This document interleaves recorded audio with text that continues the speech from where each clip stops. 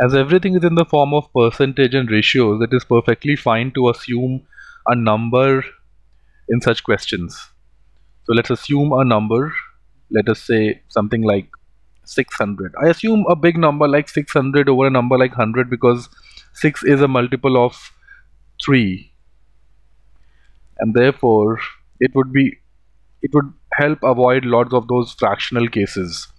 So if there's 600 members, there are boys and there are girls. 60% boys would mean 360. This is 240.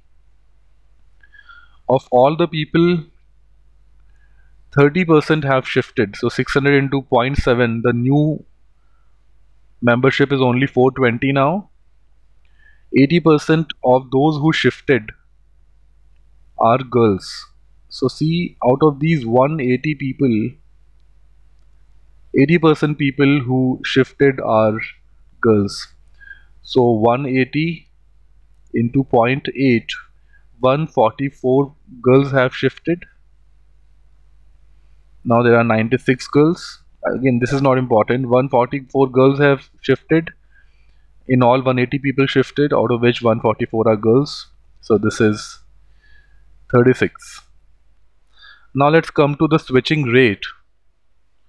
For girls, the switching rate is 144 upon 240, which is 0.6.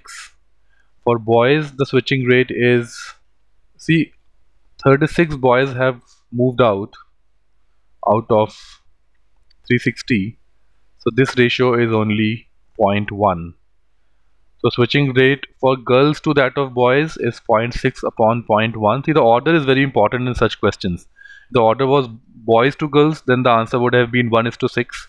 Currently it is girls to boys, so this is 6:1. Option E.